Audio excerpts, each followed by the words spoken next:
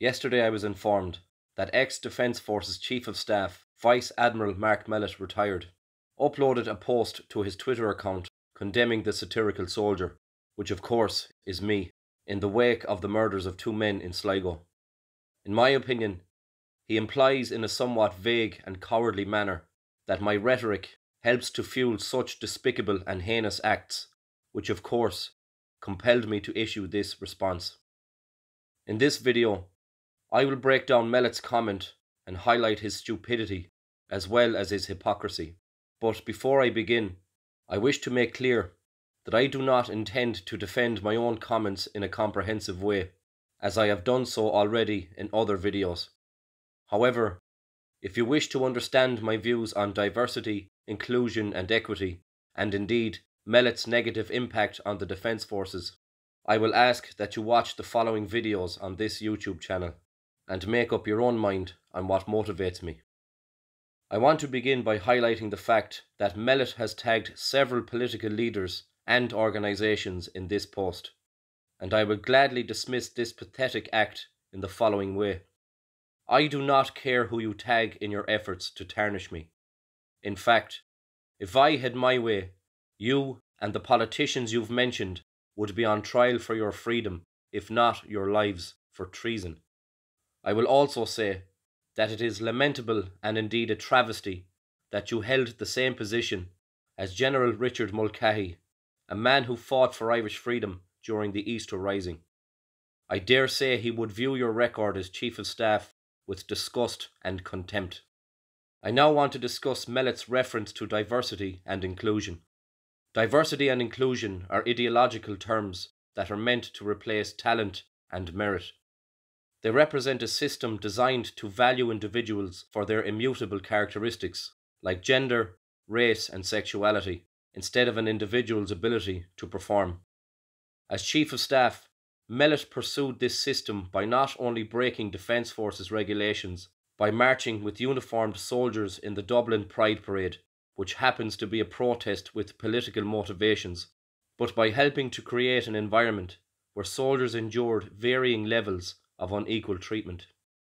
I have spoken about this at length in my video entitled "The Safety is Off Part 2, Identity Politics and Equity," should anyone care to listen. Needless to say, I find the idea of valuing an individual for their skin colour, gender or sexual orientation appalling. I now want to speak about Mellett's reference to civil liberties. I find it disgraceful and indeed repulsive that you refer to civil liberties, while only a year ago our soldiers were instructed to meet, escort and detain families in soft prisons, while you held the organisation's most senior rank. And know this, while you sanctioned the operation to steal from innocent men, women and children their civil liberties, I found this oath-damaging concession so egregious that I applied for my discharge. How dare you speak of liberty and indeed hide behind it as if its value is meaningful to you? If liberty meant anything to you, you would not have obeyed your political masters, just as I chose not to obey you. You should be ashamed of yourself. It is also very apparent to me that your tolerance for liberty also seems not to extend into the realm of freedom of speech, as you proudly declare that fueling hatred must stop. Make no mistake, I know exactly what you are doing and why you tagged that specific audience, as our political establishment seeks to create laws to crush freedom of speech. I want you to understand clearly my next statement. I am a believer in freedom, almost to the point of anarchy, and I support fully the rights of my fellow humans to engage in the lawful expression of their sexuality.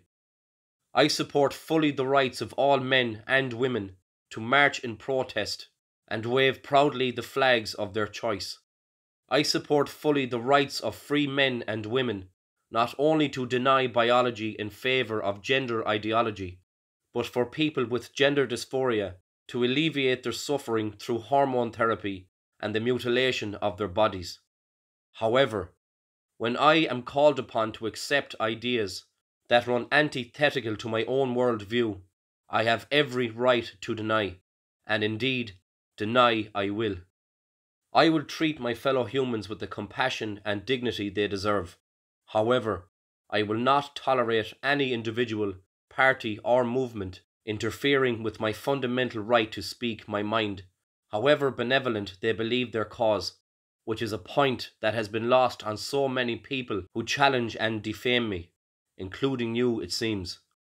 Freedom of speech to me is the most important of all freedoms we possess as individuals in a society. It is the mechanism by which we communicate our thoughts and solve our problems, and it's as simple as this. I will not have my words dictated or restricted by either you or indeed members of any group, whether laws exist commanding me to comply or emotional blackmail is used to coerce me into submission. In closing, I will say the following. My tolerance stops where authoritarianism begins, and people like you, Vice Admiral Mark Mellett retired, are evidently trying to purge society of opinions which you happen to find distasteful or indeed dangerous. But let me be absolutely clear. On this Easter Sunday, I will honour the men and women who gave their lives so I can be free to speak my mind, and I will defy anyone to try and stop me.